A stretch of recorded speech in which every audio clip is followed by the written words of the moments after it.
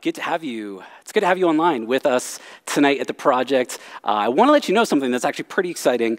For those of you who are joining us online, if you don't, you probably don't know this, but there's actually 31 or so people in our service in person right now. Now you're thinking to yourself, like, why didn't you invite me? Why aren't I there? Where was the invite? We actually, and maybe you heard this, but last week, the province allowed us to actually begin, or churches begin meeting together. And so what we wanted to do at the project, to make sure that it was safe, to make sure that we kind of knew and understood how the process was going to go, we actually are doing a couple soft launches. So we have a very particular amount of people here tonight to just see how the registration goes, see what it's like with the experience having a mask on and kind of sitting individually, and we wanted to make sure that we could keep people safe and make sure that we could do it well. And so that's why we have about 30 people in the room right now. And so you're watching along with them. And there's a lot more of you out there than there are in here. And it's kind of weird because it's my first time speaking to people who are actually in front of me. And we're hoping actually next week we're going to open it up a little bit more. So far it's going extremely well. And our hope to actually relaunch the project is to come up here in a couple weeks. And so be excited for it. We're pumped. We're really excited to see you. And we're kind of done with the whole COVID thing, but we want to make sure that we do what we can to keep you safe and keep our neighbors safe, because we just think that's the best way we can love our city, and we can love you and love the people around you and are affected by your life. So that's kind of where we're at. So stay tuned. You're going to have more information come out here this week. We're going to open up some registration for other people who want to be part of another soft launch, but we hope you're doing really well. And we're really excited for our next piece as we get into our new series, Questions for God. So if you see me kind of looking down at people, if you're online, it's because there are actually people here. I'm not pretending. About a year ago or so, I was, you know, you go to those like BuzzFeed lists or whatever, and they tell you like, you know, the top 10 movies you need to watch before you die, or go blind, or, you know, like the books you need to read before you die.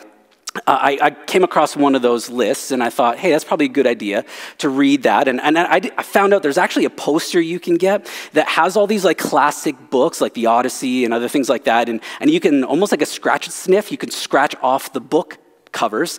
And so you can put it in your living room. It's a super weird flex, but to show other people how much more cultured you are.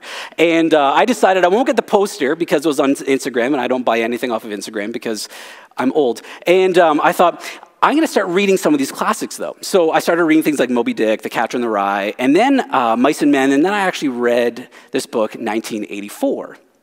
I don't know if you've read it. If you haven't, listen to the description of this book. I'm going to read it word for word. This is what it says. So 1984 is a dystopian novella by George Orwell, published in 1949. So he's projecting into the future, which follows the life of Winston Smith, a law-ranking member of the party, who was frustrated by the omnipresent eyes of the party and its ominous ruler, Big Brother. That's where the whole term actually comes from. Controls every aspect of people's lives. So Orwell effectively explores the themes of mass media control, government surveillance, totalitarianism, and how a dictator can manipulate and control history, thoughts, and lives in such a way that no one can escape it. Think the Hunger Games with like a lot less flair. That's kind of what 1984 is about. You read these books and you kind of watch these movies and you kind of get an idea of like how some of this stuff gets justified, how we kind of fall into it. Like, let's say he was thinking this is what 1984 is going to look like. You're thinking of the Hunger Games and you're like, that would never happen. But you can kind of see how it would justifiably happen. Think about it. It removes uncertainty. It removes risk. It attempts to build life out of merit, out of doing something with your hands and doing it for other people. It orders a bit of life, and everyone does something for the benefit of the other. So you can kind of see how it can turn out this way. But none of us would actually probably want the life of 1984 or fighting other kids of various ages for food. But the way that like the cost of post-secondary is going, you may actually have to do that sooner than you think. No one wants to be in a situation where we're kind of stay controlled, right? Because it's like, it's dehumanizing. It removes the humanness of us. Our personhood is like limited to utility. Our relationships are all transactional. What you do for me and what I do for you and how we can make something out of that. Individuality is actually totally erased. Purpose is obligatory rather than exploratory. So it's like, I tell you what you do, I tell you what you're good at, and that's kind of the way it's going to be. And you can't explore anything creatively. And peace is secured by fear. The idea is like, don't step out. Don't do anything wrong. If you stay in line, everything is going to kind of be okay. It's a bit of a fake peace. And plus, whenever you watch those movies, like their clothing is terrible. So there's that part too. And it's why we love the hero, though. They buck the system. They kind of break through the state and the crust of kind of like monotony, and it rehumanizes the individual and the community. It's almost like they show a better way of living, and that's why we kind of gravitate to it. I love those kinds of movies. Interestingly enough, though, when I read and I read books like 1984, it actually like really sadly, and like, this sounds terrible, but it sadly reminds me of the kind of Christianity I was taught to live from a young age. Maybe it sounds something like this. The Christians I know don't seem to have the freedom to think for themselves. I mean, to many, like following Jesus seems like a daunting task. Think about what we've asked you to do. Think about what we've been telling you. Think about what it means to follow Jesus and what that entails for you. Do you think of things like freedom? Do you think of things like fun? But think of even some of the language that we use. Give your life to Jesus. Imagine if someone were walking along the road, their name was Jesus, and they said, hey, do you want to follow me? And you're like, yeah, you seem like a good dude. Drop everything you have and follow me. Your life is not your own. You'll be okay as long as you follow the rules and you don't stray far. That's kind of the Christianity I grew up with. Okay, funny, I remember this one time my youth pastor actually drove to a high school dance to find out which youth went to the dance and didn't go to church that night. Needless to say, he wasn't very famous after that. And honestly, I think sometimes as followers, we kind of give it that sense of what following Jesus is like. Think about the questions you have. Think about the things that you're concerned about. What if I miss the will of God? What if I make the wrong decision? What if they aren't the right person for me? I need to pray about it. It's like, dude, you're just going to the can. You don't need to pray about it. But I feel like anything is like, I need to pray about it. What if I miss out? What does God's will look like? What does it sound like? What's it going to be like? It sounds like people who are actually really scared. And our peace is more about staying in line. I don't know about you. I could be off. But that's what Christianity and growing up as a Christian kind of felt like. Stay in line. God, I want to make sure I don't mess things up. How do I make sure I don't? What do I do? It's the right actions. And I get it, like never more at this age, as we kind of figure out who we are, we want to know that our lives mean something. We want to know that we're going to be okay, that we're going to make the right decisions. We want to know that we're going to avoid the bad decisions, that our relationships will be healthy, our relationships will be secure. How do I do the right things to make sure we don't get divorced? And that what we do matters to people around us, it matters to our world. No one wants to end up on the wrong side of God. Everyone desires God's blessing, and not one of us wants to make the wrong move. So we ask questions like this: what is God's will? And how much control does he have over it? How much control do I have over it?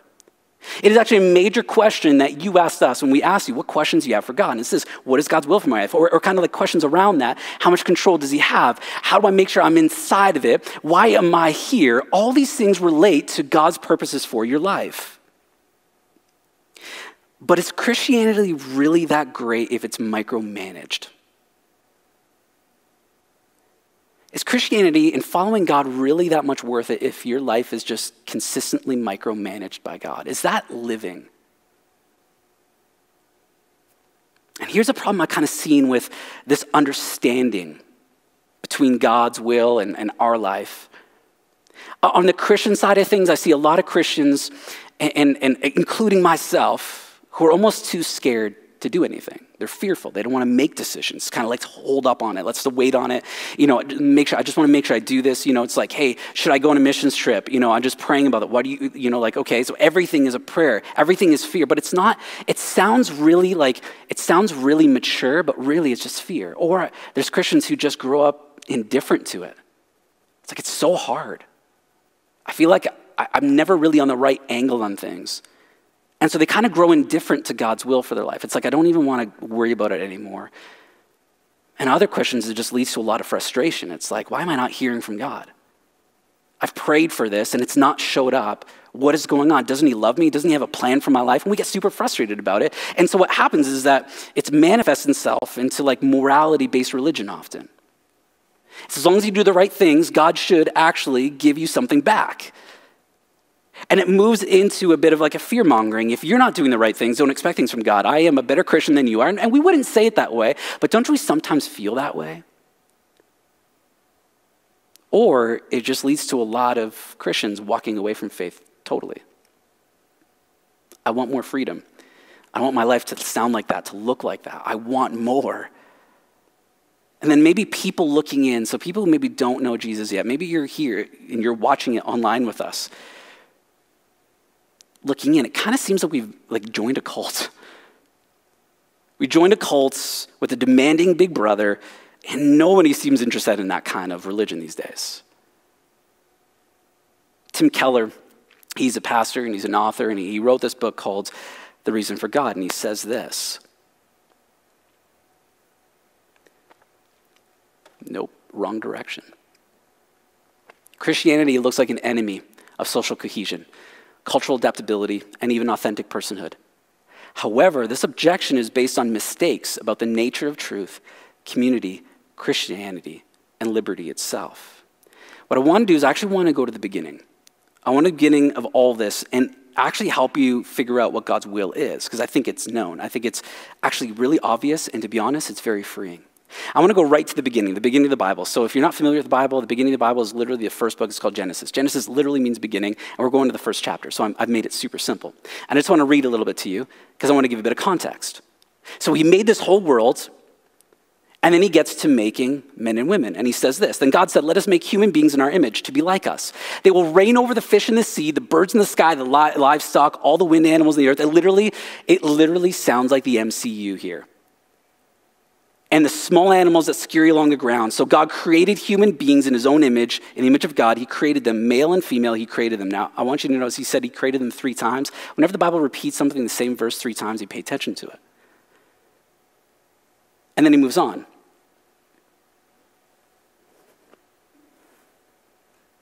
Then God blessed them. And he said this is your job. Be fruitful and multiply. Fill the earth and govern it.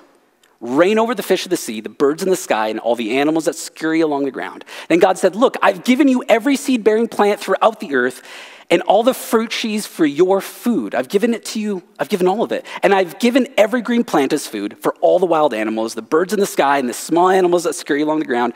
Everything that has life, I have given to you. One more from the beginning. This is the next chapter, chapter 2. The Lord God placed the man in the Garden of Eden to tend and watch over it. But the Lord God warned them, you may freely eat the fruit of every tree in the garden, except the tree of the knowledge of good and evil. If you eat its fruit, you are sure to die. So here's the thing. Basically it says, I've given you the entire world that I've created for you to actually enjoy, to recreate with, to work and be satisfied by. My presence is among you. My power is here to sustain all of life so you don't have to worry about it. I've given everything for you. I've made everything. I'm sustaining everything. There's just one thing. One thing I want you to know. Don't eat from that one tree. You can eat anything else you want. You want a ribeye? Go for it. You want a lamb chop? Do it. You want to eat all the mangoes you want? Have fun peeling it? Eat your heart out. You can have everything, just not this one thing. Why? He says, because it's going to kill you. Glorifying God in this setting. God's will in this setting, right from the beginning, was this. Knowing him, enjoying the world he gave you, and being the person he made you into. That was God's will. That was it. He just doesn't want you to die. I've given you this whole world. I want you to play with it. I want you to discover everything I've made it with. I want you to discover who you are. I want you to discover what it likes to have a relationship with me and someone else. I want you to do that, to have that freedom. Just don't do that one thing. Why? Because it's going to kill you. Just don't do it. Spoiler alert, even though they actually messed up and sin entered the world, God's MO about his will doesn't actually change much through scripture. If we moved on later in the Old Testament, there's this book called Micah, and this prophet speaking on behalf of God, and they're wondering, what do I do? And God is telling them, this is what life is about. I'm going to tell you exactly what life needs to look like, what I'm desiring for you. I want you to know exactly what my will is for your life. And it sounds a bit like this. He says this, in Micah 6:8, what can we bring to the Lord? Should we bring him burnt offerings? So what can I do for you? What can I provide for you, God, to make you happy, to appease you? Should we bow before God Most High with offerings of yearling calves? Should we offer him thousands of rams and 10,000 rivers of olive oil? Should we sacrifice our firstborn children to pay our sins? Now, this is incredible. So you can tell it's getting like that much bigger. What should I give you? And this is God speaking. And he says this, no, O people, the Lord has told you what is good. And this is what he requires of you, to do what is right, to love mercy, and to walk humbly with your God. Let's move fast forward. Let's go to the New Testament, okay? This is Jesus now. So it's Jesus. You definitely have to pay attention. In a chapter about these people worrying about what they're going to eat, what they're going to wear, I mean, he was talking with people who didn't have a lot. In fact, they were subjugated by a lot of different rulers, whether it was political or religious rulers. He's talking to people who didn't have a lot, and it literally is called the chapter of worry. And he ends it with this. He says, so don't worry about these things, saying, what will we eat? What will we drink? What will we wear? These things dominate the thoughts of unbelievers, but your heavenly Father already knows all your needs. So he says, don't worry about those things. Seek the kingdom of God above all else. Live right, and he will give you everything you need. At the end of the day, that's what I want you to do. In fact, he summarizes it even more. Later on in Matthew, in chapter 22, says this, teacher, which is the most important commandment in the law of Moses? Jesus replied, you must love the Lord your God with all your heart, all your soul, all your mind. This is the first and greatest commandment. A second is equally important. Love your neighbor as yourself. The entire law and all the demands of the prophets are based on those two commandments. Everything that you read about in the Old Testament, everything, all the different laws and guidelines that you read about, all comes down to those two things. Love God, love others. Two most important things you can do with your life. If we were to even go further in the New Testament, written by another guy, John, in a book called 1 John, says this, if anyone claims I'm living in the light, but hates a fellow believer, that person is still living in darkness. Anyone who loves a fellow believer is living in the light and does not cause others to stumble. Basically, if you love God, it should turn out because you're loving other people. If you don't love other people, it means you're not actually correctly loving God. His whole book, actually 3 of them, were based on that right there, on how we love each other. It should come out of a heart that actually loves God. God's will has actually always been clear throughout Scripture. It's been clear, known, and reproducible since Adam. It's been very clear. And I think this is probably one of the most frustrating things for us to understand and grip, that it has been clear, that it's not a mystery, that he's not hiding your will somewhere in your closet that you can't find. It's not in Narnia. It is literally very clear, and it's been throughout Scripture. And it starts with knowing these two things, that you were made in God's image. Right at the beginning, you were made in the image of God. He created you not out of indifference, but out of love and out of purpose. You're made by God. That is a huge piece to knowing God's will for your life, is that you were made by him, because the second is just as important, and it flows from this. You were made for God's glory.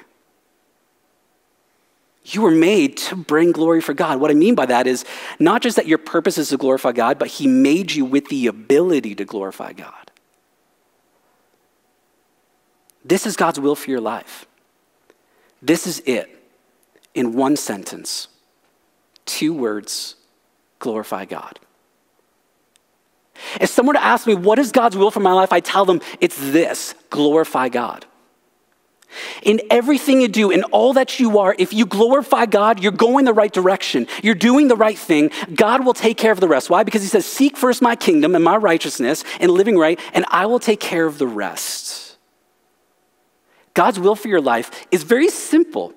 And isn't it so frustrating? Because I know you're thinking, no, like, honestly, give me a little bit more specifics. It's got to be a lot more specific than that.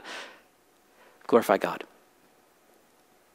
And whatever you do or say, do it as representative of the Lord Jesus, giving thanks for him, God the Father. It's the same thing. Whatever you do, glorify God. And the opposite of that is actually to move away from God's will for you. It's to be indifferent to what he has for you. He says that what is producing death is basically to take your own life in your own hands. That's what that tree represented in the Garden of Eden, was taking your life in your own hands, that you become God. He says, no, the chief end of man is that to glorify God. And this is what glorifying God looks like.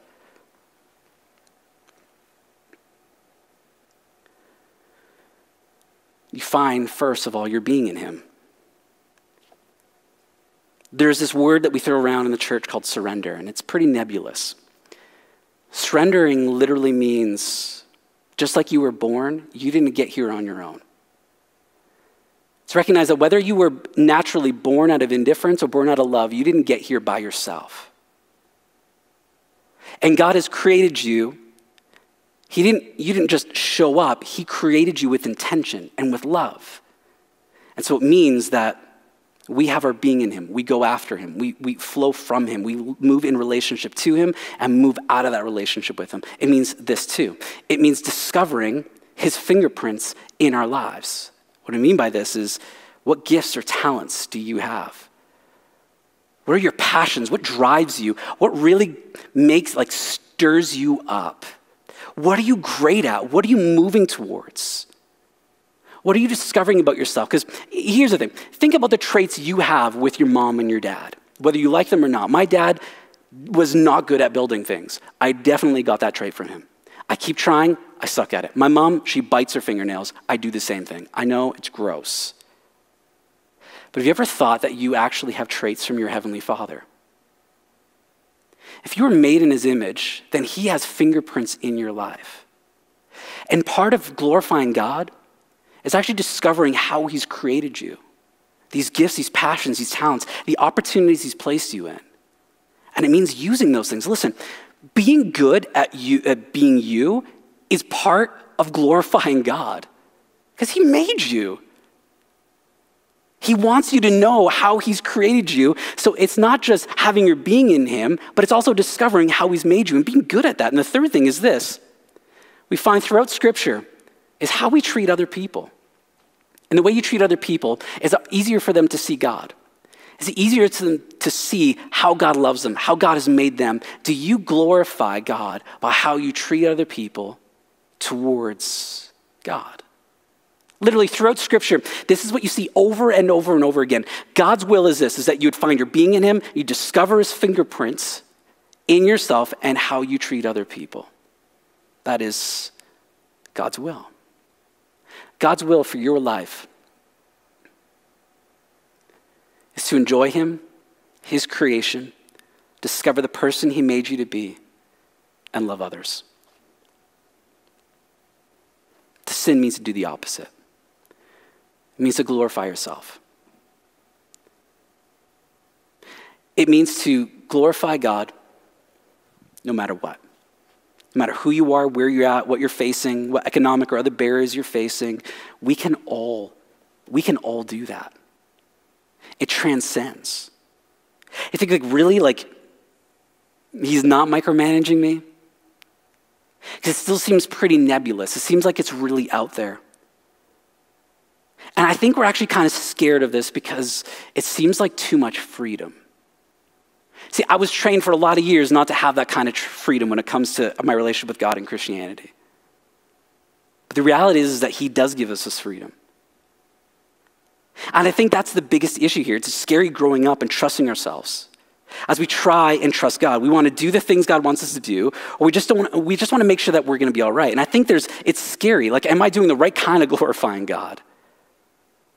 But I think we forget what this freedom implies for us, though. If God has given us this kind of freedom, what is it implying? It's implying this, that first of all, that he is placing trust in you. That God literally trusts you to glorify him. He trusts you in working out what it means to be a Christian. He trusts you with what he wants you to accomplish. He's not insecure. He's not anxious. He's not worried about your life. And I know sometimes it starts what if I follow out God's will? God's not oh my goodness, I didn't see that coming. He knows it. He trusts you. And he's given you his words, he's given you his spirit, and he's given you his example. It also means that there's tons of freedom because glorifying God will look different for every single person in this room and every single person watching online. Glorifying God will look different to all of you, to all of us. That's the point. You don't all need to be a pastor to do God's will. In fact, whatever job you do, and whatever job I do, is just as important to God. It's just, what are you doing with it? It's about how we choose to use our gifts and opportunities to glorify him. Because here's the reality. You may be wondering, what's God's will for my life? What's that career that he has for me? Honestly, you may find something, but then you got to realize your career passions may change in 10 years. It's just, what do you know now? It also means he's giving responsibility, that where you see evil, that's where you can be light. It means that you can expect divine intervention, that what you need when you pray, he listens. In fact, isn't that what we read? Is that when we pray according to his will, he will provide everything we need? Isn't that literally what he just said? It means that we're also undergirded with all these promises he's given us. He's promised that in the midst of glorifying him, in all our worry, because he doesn't want you worried, he says this, I will never leave you. My love will never fail you. I am still in control. I'll always be making things new. I am the beginning and the end, not you. My work is going to be ongoing in you until you die. I am consistently interceding for you, and I will empower you. This almost removes any excuse not to just go out there and try to glorify God with whoever we are, whatever we have in our hand, whatever opportunities in front of us. Glorify God. And listen, he cares about your job. He cares about your relationships. He cares about what you're concerned about. But when it comes to his will in all of this, you don't need to pray about it. Just glorify God with your life. So do your relationships do that? Do your relationships glorify God? Do they help you discover who God is? Do they help you discover who you're becoming? And is God using that to grow you and shape you? Do you treat each other in a way that God treats you? Are you doing it in your job, or do you see it as just a 9-to-5 gig? Or do you see it as like, how can I use my job and do it unto God? That whatever I do for him. How can I do you glorify God with your job? What about your financial decisions? Are you withholding love from someone in the form of forgiveness or grace or attention or service or help? Are you glorifying God?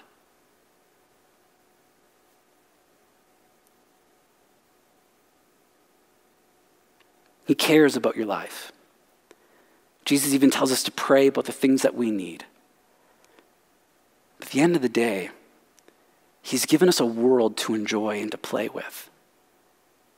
To discover what it looks like to see God in our life and in the lives of those around us. It is not a straight line, and he's not trying to drag you by a horse down a certain trajectory. At the beginning, I've created this world for you. I made you with intention and with love. I can hold all things. I can sustain all things. Do what's right. Glorify me. Know me. Know how I made you. And love others like I love you. How do we shape the next best move, though? Maybe you're in the midst of a decision and you're like, I don't really know which one's the best one to do. How do we do that? How do we shape the next best move? How do we understand to maybe cultivate a natural response to glorifying God? And I think about, David, he's, if you're not familiar with the Bible, he's known as one of the greatest kings in the Old Testament. And it's interesting, he was called to be king. Before he ever became king, when he was called to be king, there actually was there was a good amount of time between him being said he's going to be king and actually becoming king. And his brothers went out to war. And his dad asked him, I need you to go bring lunch to your warrior brothers. And I think to myself, a king doesn't bring lunch to other people. But in David's life, that was his next best move. He knew God had called him. He knew God had made him. He knew God had purposed him. But he didn't know what the next move was. He didn't know how it was going to work out. He just knew that his next best move was to obey his dad. So he brought a sandwich to his brothers, basically. And it's in that moment where everything changed for him. All because of a sandwich. What does the next best move look like? How do we cultivate a responsiveness to maybe what God is doing? If we are praying, if we're trying to understand, how do we do it? And this is where I'm going to kind of begin ending here. First is Scripture. You got to think the first part of glorifying God is actually knowing God. It's to know what glorifies him. It's to know what is right. It's to know what does justice look like? What does mercy look like? What does grace look like? What do you mean love my enemies? What do you mean to act in justice? What do you mean to stand up for the oppressed? What does it mean to do that? It's cultivating an attitude towards Scripture. You're going, the more that I know about God, the easier it is for me to define what pleases him. Scripture. The second is this. Y'all got to be praying. I'm not discounting prayer. Sometimes the question is, well, do my prayers change God's mind? And I'd say this, prayer more shapes us than it does shapes God. And often it's that place where we don't really know what to do. We're trying to figure out things. I would say prayer is that place where I think God helps us recognize his will and recognize what he's doing in our life and mostly recognize the opportunity that's right in front of us. Prayer is a place where we bring our concerns. A prayer is a place where our heart and our mind are shaped again to his. That when we say, God, it's hard for me not to worry, God reminds us why we don't have to worry. Scripture, prayer, community. This is why through Proverbs you hear things like, a council. Like having a council of people to walk through is wise. I see through it Scripture too. I think of this one time, when Paul, who wrote the majority of the New Testament, there's a guy named Peter who was one of the disciples. And what's really interesting, Paul calls Peter out in, I think it's the book of Ephesians, or I think it's Galatians actually. Because Peter refused to sit with Gentiles. He was Jewish. And Paul calls him out. He says, why are you showing favoritism? Don't you know that the grace of God and salvation is for all men? And he calls him out. And there's community shaping. I think back on my life, how many people are involved in decisions that I've made and praying with them about it and hearing their counsel. One of the gifts that God has given us is community. Listen, when God made Adam, he said, it's not good for you to be alone, and made Eve, it wasn't just for sex. It was actually for companionship. It was for relatedness. We're created for relatedness. We need community. And this is probably one of the more frustrating pieces, and it's this. Trial and error. This is the worst. Can I say something here, though? And I think it's something that you need to hold on to throughout this time of life. You are only held accountable to what you know now, not about what your future holds. God is not keeping you accountable to something you don't know. He's only keeping you accountable to what you know right now. So what do you know? What's in front of you? What's in your hand? What opportunities do you have? And are you glorifying God? And I'll say this, you're gonna make mistakes. You probably need to make mistakes. I've made lots of mistakes. The only way that I've seen God work is if I'm just willing to risk it and try it out. And I say this, if you find yourself in the right, wrong place, I'd rather be found there than doing nothing. Trial and error.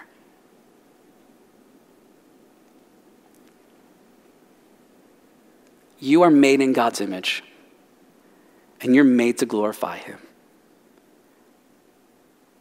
That is God's will for your life.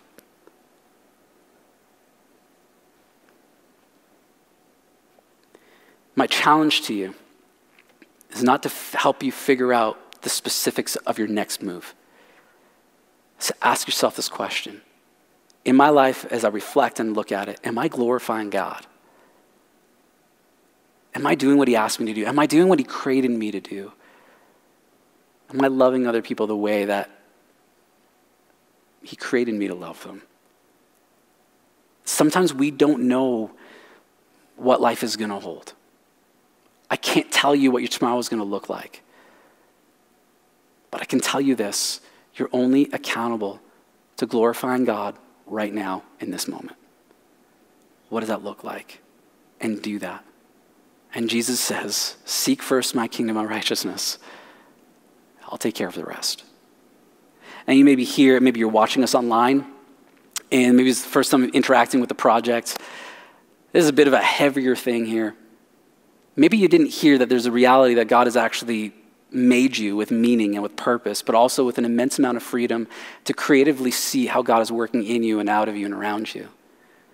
We always say that Jesus didn't ask us to come and believe everything I say. He says, come and follow me. And part of following him is listening to him, is walking with him and trying to figure it out.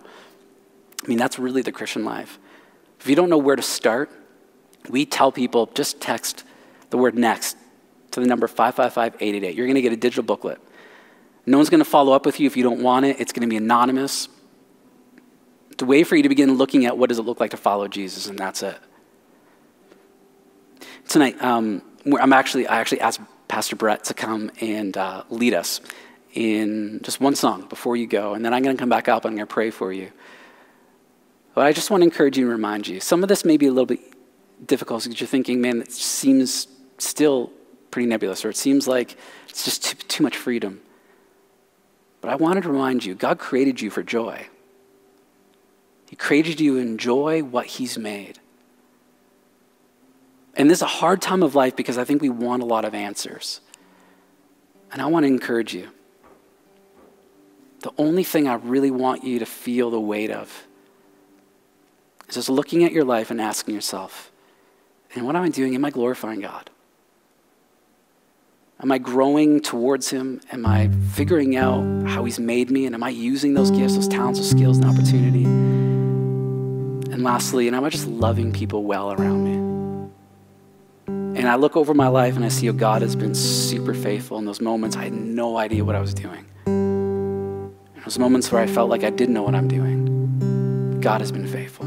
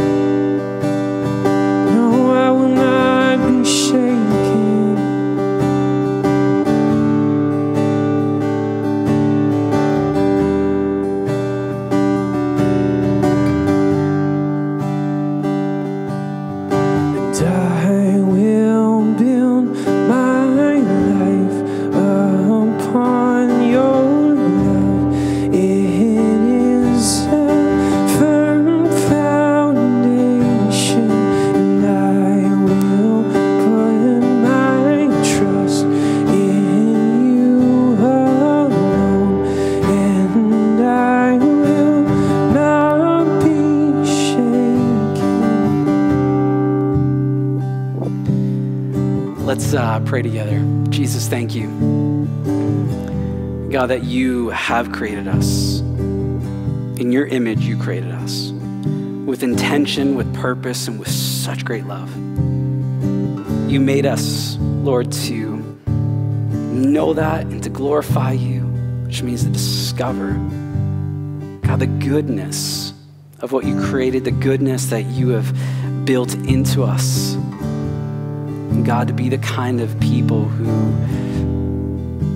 love others like you love us. God, it's frustrating sometimes to not know exactly what's next. But Jesus, this is a position of trust. How do I just continue to do what I know you've called me to do, to glorify you, even in the midst of the unknown? And trust and know that, God, you are in all things and you sustain all things. That you're not worried or anxious. But God, you hold our life in your hands. God, that we would live that way. And Lord, for every single person that is either in this room or you're watching online, Jesus, I pray that, God, you would be with them, your presence to be felt among them, that those who are seeking and asking questions about you, God, that they would find you. And Lord, as we think over the next bit, I know there's a lot of people wondering what the fall and what that's going to look like, and school's changing and jobs are kind of up in the air. God, I pray for your peace. I pray, Jesus, not glibly, but God, that they would know that you are concerned. And Jesus, help us and give us the strength and empower us to glorify you. Amen. If you're online, thanks for watching with us. And like I said, stay tuned because we're in the process of going through these stages of reopening at the project, and we'd love to see this room to its capacity with 2 meters apart, have you all in here. So thanks for watching online. Whether you're watching it on Sunday night, you're watching it a little later down the road, share it with someone who maybe needs to hear this. But all in all, we're thankful for you, we're praying for you, and we can't wait to see you. Have a great Sunday or whatever day it is, and we'll see you next week.